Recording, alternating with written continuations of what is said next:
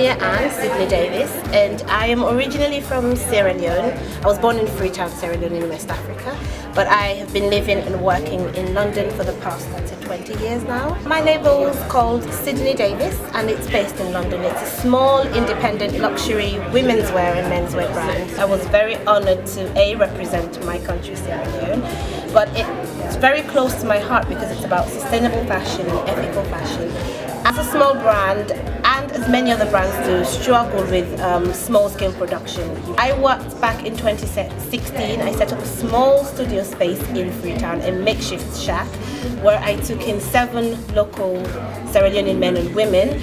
Some of them had never been to school before, some of them had no experience of tailoring or sewing.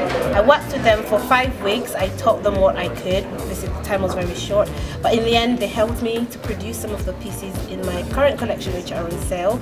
So it all kind of goes back in a circle, and it was a really proud moment to have handmade in Sierra Leone and supporting these people. So ethical fashion, sustainability, you know, I was doing my bit to push Sierra Leone forward, and going back to Sierra Leone and produce is investing in Sierra Leone, investing in communities, investing in local people. I think it's really important for people to start to be aware of how we can help each other and how we can actually contribute to the world.